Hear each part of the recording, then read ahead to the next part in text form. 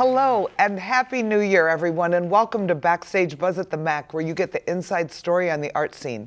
I'm Diana Martinez, and I'm excited to kick the year off with a great lineup of guests. Later, Janie Sarther will preview the films coming to this year's Global Flicks International Film Series. Then, Maestro Kirk Musprat will tell us all about New Philharmonic's upcoming production of The Merry Widow. But first, I am so pleased to welcome Janie Oldfield and Karen Kuhn to the show. They're here to give us a scoop on the exciting event coming soon for the Love of Frida Gala that will be coming up in February. Welcome, Karen and Janie. Thank you. Thanks. So, that didn't sound excited at all. So tell me about the gala. Well, it's Valentine's Day. You can't beat it. So why wouldn't it be called For the Love of Frida? There you go. There you go. It really is a wonderful marriage between cuisine and appreciating Frida's art, because Chef Rick Bayless is going to be with us, and he is putting together a menu that all is based on things that Frida Kahlo and Diego Rivera actually served or enjoyed when they were living in Mexico City in Casa Azul. So we're going to have an expert give us a real culinary treat. Great. Music, silent auction, live auction. Karen, what are some of the prizes in the silent auction? Silent auction is sort of an array of the sort of typical wine package, as well as things for kids, some hotel stays and museum packages. And then there's probably some unique opportunities that are still in development, but really offer a great opportunity for all those involved to participate in some way. So there's a trip to Mexico, I understand. And where are the other trips that you have that are in this? There's a trip to Mexico, there's a trip to Vail for a ski weekend or maybe a summer adventure, New Mexico, and Santa Fe. and to so for Florida. the art lovers. Nice. And some really great golf packages to Kohler and Chicago Kohler's Golf. Beautiful. I've been to Kohler. Yeah, that is so quite a place. I think we have something for everyone, for sure. Definitely. So in terms of the gala, who's helping to plan this event? We have a wonderful group of community volunteers chaired by Marcy and Mark Peterson, and we are so grateful for their support, but they have brought to the table lots of new friends for the MAC and the foundation. Yes, they have. And several foundation board members and enthusiasts are involved as well. It's really a dynamic group of people who are pretty darn skilled at putting together a party and are passionate about the fact that this will feed the Frida Kahlo Fund and help us to make the exhibition as excellent as it can, but at the same time, give us a Valentine's Day to remember. That's right. You know, where is the party going to be? The gala is going to be at the Esplanade Lakes in Downers Grove, and we're really excited to host over 400 people, and we've already sold 196 tickets, and invitations go out January 1. So there's lots of buzz already created about the gala, and so I would say get your tickets as soon as you can by contacting the MAC box office. You know, one thing that's nice about Esplanade Lakes is there's a hotel, correct, attached to? Correct. So you could make this a weekend if you'd like. A weekend getaway with the DoubleTree, and there's Valentine's, little romance, absolutely. Little party, little fundraising, all for a good cause. Absolutely, absolutely. And you'll have valet, which is nice because of the weather. So if it's cold, it's okay. There's valet parking. You can just get dropped off right at the door. Yes, valet, cocktail reception, full dinner, entertainment, and silent and live auctions. So that's so fun. It'll be super fun. You know, I know that the committee has a lot of new people that Mark and Marcy brought to the table, and a lot of them are friends from Metropolitan Family Services, but I know a lot of people are doing this because of Alan Peterson, who is the gentleman who truly inspired this whole crazy event. Right. And Mark and Marcy, I just want to add, are Alan's son and daughter-in-law. Correct. Yes. Yep. So how many people would you say are on this committee? There are 22. 22 people. You know, it's amazing the support we've gotten from that group who's doing the gala. Then you have a host committee of how many people that are supporting? 24. 24 couples have come forward to say we're here to help. We're here to help. And We're sponsor and share and spread the Yes. word. And if people want to buy a table, let's say they want to make this a Valentine's Day party, is there a deal for them at all? Or is it just, what's about the cost to buy a table? About $3,000? Just under $3,000. So it's actually more economical for people to buy a table. Okay. And that's what we're really encouraging, because this is a party for Frida and to have a great time. And so gather your friends together, enjoy it together, and let's have a great night. So all the proceeds, we should make this clear, because people might say, wow, $300 a ticket, that's a lot. However, a big portion of this is donated.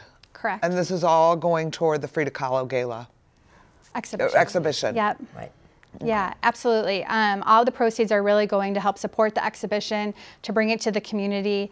You know, when the exhibition came, and you know this better than anyone, Diana, that we're not here to make money. But we do have to cover our cost. And so this exhibition will help bring it,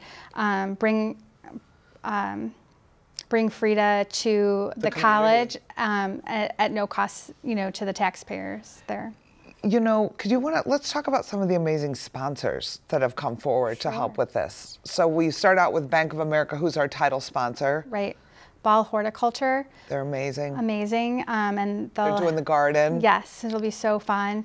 White and Company. He's doing the photo exhibit. Right. Nicor Gas. Just signed on. Just signed on. So exciting. Yep. The DuPage Foundation and Arts DuPage together. They're going to do Frida's birthday. So if you came to Frida Fest, now we're going to have Frida's birthday thanks to the DuPage Foundation. Yep. And then we've got some great partners with the DCEO and NEA has come forward. Correct. It's just so exciting. And Ecolab, I think. Ecolab gave us a grant for the children's area. That's so nice. Yeah. So nice. Who else are we missing, Janie, that you can think of? I was thinking about with the gala, there are some individuals sponsoring the gala, and we are so grateful to all of them too. People that were inspired by the Peterson family to step up, and so they have really helped us to get to our goal for the gala. So it's pretty wonderful. So nice. You know, one thing that I think is important that everybody knows, we just started selling tickets. And I don't even know if I've shared this with you. We have people from 7 different countries who have bought tickets, 35 different states. So the tourism and the economic impact that we've been hoping this will have is coming true. So it's a good thing not just for those coming to the gala or coming to the exhibition, it's good for the community. Absolutely. I want to thank you both for what you're doing, because raising the money is the hard part. And you guys have been doing a great job, and we're still looking for a few more. Yep, a few absolutely. more. Yep. There's always an opportunity. There's always an opportunity. And if not, we will make you one. Do you have anything else you want to share? I just think the one thing that I didn't say when we started to talk is, and as you said, $325 a ticket feels steep. Right. But we're going to be in the room with Chef Rick Bayless, and he's going to visit every table. Every guest will have an opportunity to chat with him. And he really is, for Chicago, with his Frontier Grill and Topolobambo, he really is it in terms of a real opportunity to have the real thing. So absolutely, he will not be remote. He will be commenting on all the food, and it's a great opportunity to say, I had a date with Rick Bayless on Valentine's Day. I like it. I like it. I had a date with Rick Bayless on Valentine's Day. We're not stretching the truth. No. There you go. Thank you so much for coming on Thank you. today. Don't miss out on the opportunity to experience this one-of-a-kind event, a date with Rick Bayless on Valentine's Day. Tickets for the Love of Frida can be purchased online at frida.givesmart.com or by calling the MAC box office at 630-942-4000. Janie Sarther is the MAC's Education and Community Engagement Coordinator, and every year she helps organize free global flicks. She's here to share more about the incredible international films coming to the series this year. Welcome, Janie. Thank you. Good to be here. Thank you. So tell us about these movies. Every year, it's a different set. You think, how can we outdo how well it was received last year? And every year, with the help of the faculty and the global ed department here at COD, we just find new worlds and new stories to share. Well, and it always seems like there's too many. And then it's down to like, no, I want this one. Yes, and I want all documentaries. Like, give me the documentaries. I want the truth. And I want all of the, like the blockbusters. Love stories. Yeah, you want to laugh and cry. I want information. You want information. So that's the good news, though. There's a lot of perspective to make this balanced. So I think the best part about them is they are free. Free. And I think that's one of the nicest things we do in the winter when it's February and March this year. Yes, and the colder the weather, the better the attendance. Isn't that Everybody funny? wants to get out. I think so. And get out for a reason.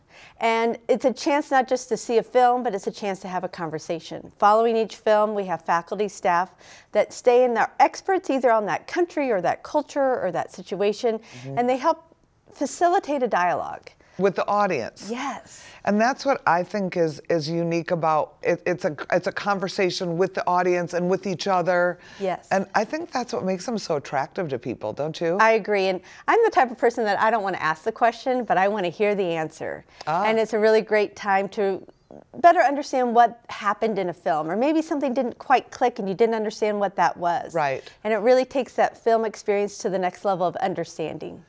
So this year, we have Frida, which I'm going to say is going to be one of my favorites. Sky and Ground, Z, 2 Days, One Night, Virunga, and Shoplifters. What's your favorite? I'm most excited for Sky and Ground. Okay, tell us about that one. Documentary. A family that is in Aleppo, Syria, has been bombed out of their home. They are forced, and they make their way to the Greek-Macedonian border and are stuck. They have relatives in Berlin that they can stay in touch with through phone. And they say, if you can get here, we can help you get asylum.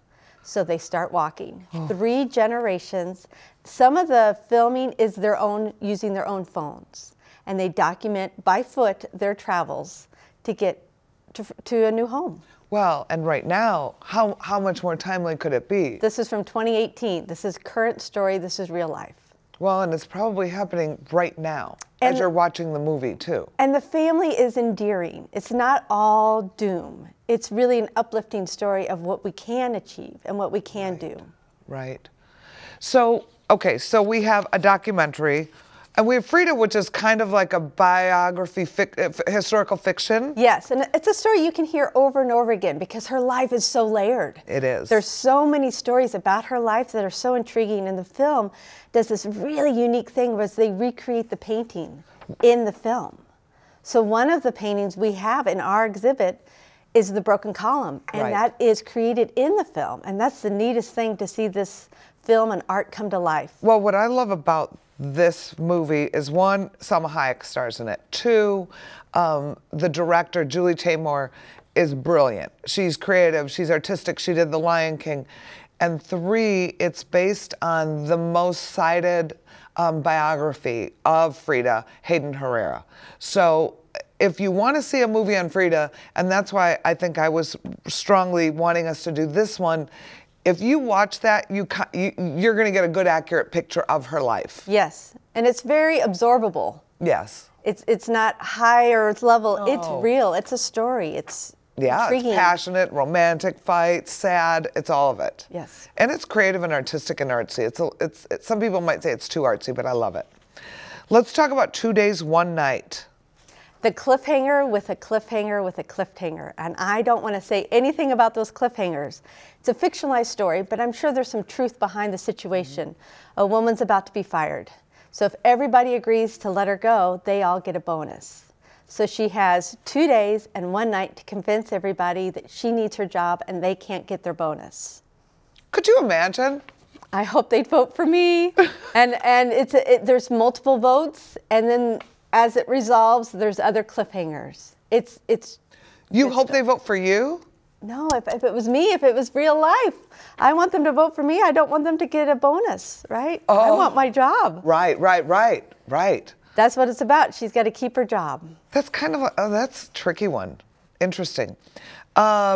Z is a classic. Classic from 1969, I believe, but it's a thinly veiled truth about politics in Greece. Okay. But it is the first film in the Oscars that was nominated for both best film, as well as best foreign language.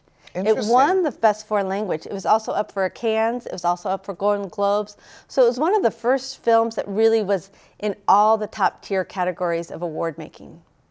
Okay, so we've hit Greece, we've hit Syria, we've hit Mexico, we've hit, let's see, what is 2 nights and 1 day? 2 days, 1 night, France. So now we have Virunga. The Congo. Africa. Africa. A beautiful story about how we are protecting animals, and those that are protecting the animals have to also protect the land. And they become soldiers to protect the land, to keep the animals safe. Their intent is to help the animals, but another documentary that's more about how do we protect the lands to keep the animals safe. Nice. And I bet it has beautiful cinematography of the animals and the apes and the jungle. And one of the producers is Leonardo DiCaprio. No way. Passionate about it and put his money forward to help the project. How nice is that? The last one is Shoplifters. That's an interesting one, I thought. It's about a family who are shoplifters who take an orphan in. Well, yeah, they're shopping more than just food. They're shoplifting people. But to help, the purpose and their intent is different than what it looks like on paper. Right. Well, I don't think they stole the child out of malice. I think they were trying to help the child. Yes. That's kind of a sad, sweet, that's sad, your film. That's my film. Yes. Right, there's my film, right? There's my sad and dramatic, and that's Japanese. And these all have subtitles. Yes. And a conversation following, and they're free.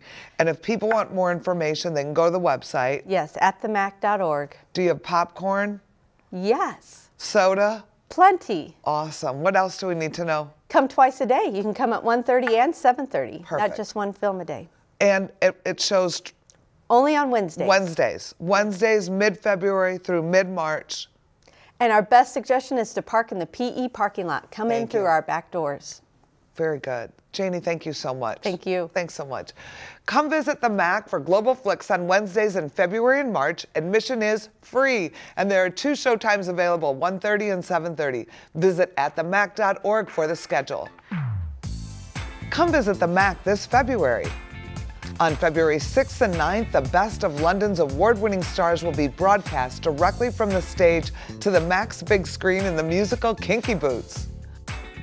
Hot Club of Cowtown returns on February 7th to celebrate their 21st anniversary. Hit play Ballerinas will take the stage on February 8th. Experience the best of Second City on February 15th, a perfect date night to share with your Valentine.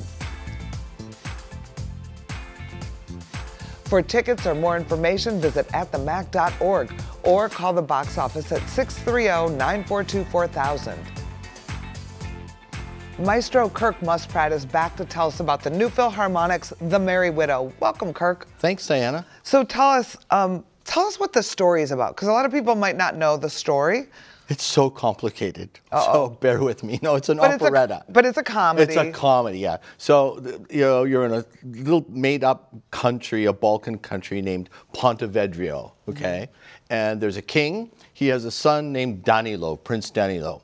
There's a very nice farm girl named Hana, and they meet in the fields and fall in love and hug and kiss. The king finds out that his prince son is kissing this farm girl and ships him off to Paris. So she's sitting there going to the meadow going, oh, I get it. The prince, blah, blah, blah. So he goes to Paris. He's heartbroken. But by the way, he's a young prince in Paris. And there are places like Maxime's and dancing girls. She, meanwhile, gets tired of sitting around and marries the richest man in all of Pontevedra. Right, he is 95, she's 23. Oh, jeez. And right after the wedding night, he dies of a heart attack. Perfect. And yes, exactly. And he's 20 times richer than Bill Gates, okay? He owns half the country. So they thought they were going to get his money, the state, and now Hana has the money. And she goes, you know what? I think I'm going to go to Paris and see this boy now. So at the I'll just finish. The Pontevedrian embassy, they're saying, Danilo, you have to marry this woman right now. And she's like, wait a minute. You dumped me and left me in the field. Yeah, and now your country's going broke and you left me in the... He didn't really. The father just like, shipped them off one night with the guards. And they're both sort of, you know, so it's a comedy of errors. So to find out how it ends, you have to see the show. Yeah, and it's all happy at the end. They all kiss and everybody... You just gave it away. Oh, no. Oh, sorry. Okay, I shouldn't have... Well, it's, you know, it's an operetta, so it has to be. Yeah, it has to be. And how many people in the orchestra? About 40. About 40? Yeah. And how many people in the cast? Oh, 24 maybe, including the chorus. It's a nice size. Oh yeah, it's all couples that are all mixed up, and the Sambrioches with the Cascada's wife and the blah blah blah. It's all flirtatious, and people get, there's a fan that goes to the wrong person's, you know all this stuff. You know, I love really the opera stories. They're always so complex. Yeah, and this is what's great is it because it's operetta, it's piece, then spoken dialogue and action, like a Broadway show. Nice. You know, yeah, because it's operetta. So there's lots of room for comedy and different accents. Either you're too French or you're Cascada, or you know, it's hilarious. It's really hilarious. It's my favorite operetta. So if they go to France, I bet the costumes will be beautiful. Oh, Kim has showed us. I mean, in our production meeting, you should have seen the beautiful costume. She set it. We all decided to set it in the 20s, 1920s. So it's like, you know, roaring 20s. The flappers. The flappers. Right? And she, as she says, everybody's going to be decked out in jewels and all this, you know, like crazy. And then at the end, we end up at the Moulin Rouge. Fun. So there's more feathers. And there's can-can music and can-can girls. Beautiful. You know, all of them know Danilo. So the can-can, so you've got some French music, I assume? Oh, yeah. French sounding music? Yeah, yeah. And Maurice Chevalier, does he have something to do with this? Yes, he does. Actually, there's a famous movie made in 1934 with Jeanette MacDonald and Maurice Chevalier. And they're the two couples. It's a black and white film, and it's just so gorgeous because he's so charming, and of course she's got a great voice. She's got that beautiful Jeanette MacDonald voice.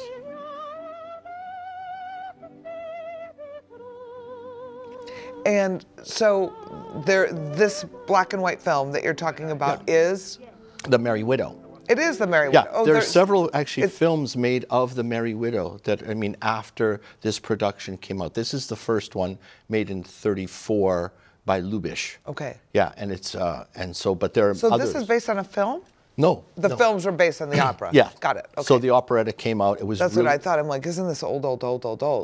This was written in 1905. So old. Yeah, yeah, old, yeah. Not old. Right after the turn of the century. So another 20 years later, they made the film when they had the technology. And the film is, you know, it's one of those enormous set stages with 40 people dancing in gowns and... Pretty. Oh, it's gorgeous, yeah. And you said this is your favorite? Oh, it's my favorite because it is so funny. It is absolutely hilarious, and the music is, just to die for. I mean, even the ba-ba-ba-ba-ba-ba, even the can-can music is cool. You know. Of course, can-can's gorgeous. And there's beautiful romantic music in the middle when they're struggling with each other. The Velia song, for instance. So are you in rehearsal right now? No. Haven't we won't started start till yet? the day after New Year. Day after New Year's. Yeah, and we'll just work with the cast and do the staging and do all that stuff. But we're well ahead with everything. I mean, the set's going to be terrific, and you know, the lighting. We're all talking about what kind of, you know, tones we want to use and how we want to light things, and you know, we started with costumes, which is really great because Kim's fantastic. She is fantastic. Yeah, she's We're talking about Kimberly Morris, who's a costume designer, and she's really a wonderful, wonderful talent. And I love her ability to do such diverse things. She can make a stagehead and make prosthetics and make you beautiful and do a period. She's really great. Yeah. She's really great. There's so much knowledge and attention to detail. Like she's talking about what kind of beads they should have, but you have to be careful because they're going to be dancing at a certain point. Right. And blah, blah, blah, blah, blah, you know, and these jewel tones won't read with, you know, Elias's idea about lighting that color of the set with the bronze on the set. And it's like, it's amazing to watch it. I mean, I love that these people are so good at what they do. Everybody, everybody brings their piece to the table. Yeah. What should people know about this show? It's sung in what language? English. English. Oh, lovely. Yeah, and we'll No have subtitles. English super titles too, just so that that if you don't hear so well, or the orchestra's a little too loud, or they turn a little bit, so because all the comedy, You have to understand every word, it's right? It's pretty normal. It's in English and it's great. And Michael, our stage director, has basically rewritten all of the dialogue so that it makes sense in the 20s and in that opulent, roaring 20s time, and yeah. Interesting. Yeah. And who is starring in it? Oh, well, the two big stars are, Prince Danilo is Jesse Donner, who has sung with us, and he's about 6'5", okay? And Elisa Jordheim, who has sung with us, her nickname, by the way, is Peanut, okay? We call her Peanut. She is 4'11", okay? And she's singing Hannah. So right away, Michael has comedy to deal with right there, because probably Jesse could just, pick her up if he wanted to give her. Put her in his pocket. Yeah, exactly. Cute. And they're fantastic voices. I mean, these people, Elise has just been at the Paris Opera. Jesse just sang this role at the Florida Opera. So they're terrific. So we're all good. Oh, yeah. Awesome. Oh, yeah, it's going to be a blast. Well, thank you for coming on. That's all the Thank time you. we have. Don't miss out on your chance to see The Merry Widow, January 24th through the 26th. For tickets or more information, please visit atthemac.org or call the box office at 630-942-4000. That's all the time we have for today. Thank you for watching. We look forward to seeing you at the theater and next time on Backstage Buzz.